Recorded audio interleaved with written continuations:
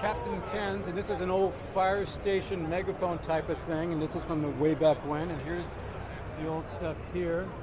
And Mike. And we are with Mike Traxler, my apologies. And Mike, how are you? I'm doing well this morning. Thanks for coming by. Yeah, outstanding. We're happy to be here. Second show after the COVID break, and it's getting busier all the time. I think everybody's happy to be here. Oh, real happy. I think this is our about 20th year, except of course for the pause in the COVID year. Yeah, wow, that's a long time. Yeah, indeed. So tell us a little bit about what you're doing here. This the history of this company, because you saw me with the fire megaphone deal here from way back when. This has a history with the fire department and whatnot. Could you tell us a little bit about the founding of the company? Sure, the company was founded by a fireman in the St. Paul Fire Department, Ken Freiberg, and it was customary for each firefighter to have a meal that he'd prepare for his other fellow firefighters, usually when they're on their 48-hour shifts. And Ken developed an oven-baked bean where he'd make it from scratch, taking the dry navy beans, soaking them overnight, then adding in the molasses, the brown sugar, bacon, other items, baking them slowly in his rotating oven, or in a commercial oven at the firehouse. And finally his buddies, after about 23 years, said, Ken, these are great, you should start a company. And by then people from around the neighborhood in St. Paul, Minnesota had come and asked, geez, can I get some of Captain Ken's oven-baked beans? And so he was encouraged by that. So soon after that, he wasn't ready to retire from the fire department, but he did get a food stand out at the Minnesota State Fair with a couple of other entrepreneurs, and he sold his beans, and they did some other bacon and scrambled eggs, and the reception was good. And this was in 1963. So he did that on his vacation time during the that period, and then in 1967, at the age of 55, decided to retire early from the fire department, take his pension money, and founded Captain Ken's. Oh, after retirement, yeah, of course. So starting a company when a person's 55, that's pretty incredible all by itself. And one kind of unique story, and the food safety people would probably scratch their heads and wonder how that ever happened. But at the time, after he started the business, he'd make the beans, he'd load them up in his station wagon, and then he'd go to the different delis at the grocery stores in town and talk to the frozen food or the manager of the deli and say, hey, I have some baked beans to sell. And so he'd sample them. They go, God, these are really good. Yeah, we'll buy some. And that's how he really got kick-started from a little leased bakery that he was running his business out of. So really awesome story, and Ken Freiberg was an awesome guy. It's a great piece of Americana there in entrepreneurship. Oh, 100%. Yeah, 100%. So we have some products here. Let's take a look at these here. Step back here a little bit, and if you could shoot that there, Laura, and tell us about what we've got here. Mac and cheese. So this is going out to restaurants around the country? Our clientele are restaurants, resorts, casinos, delis,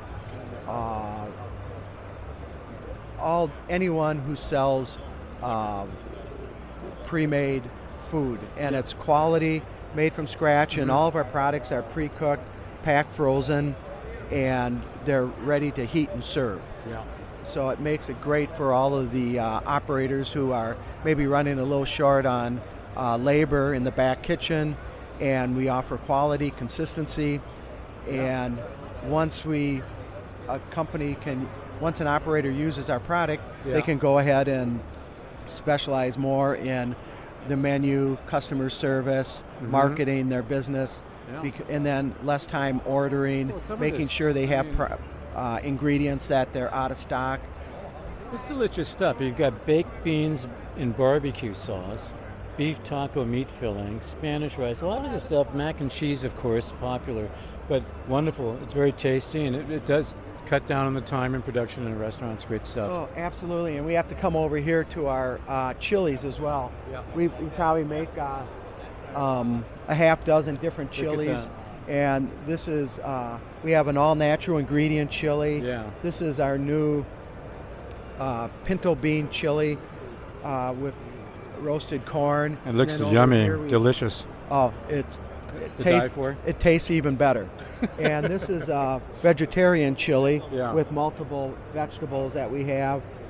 And it's I'm not a real vegetarian type person, but I really like this Every because once in a while, has, it's okay. Oh, it's excellent. Yeah, that is. And all of our chilies are thick and hearty. We use a quality ground beef, and you can see the chunks of ground beef. This is all. Oh, it looks amazing.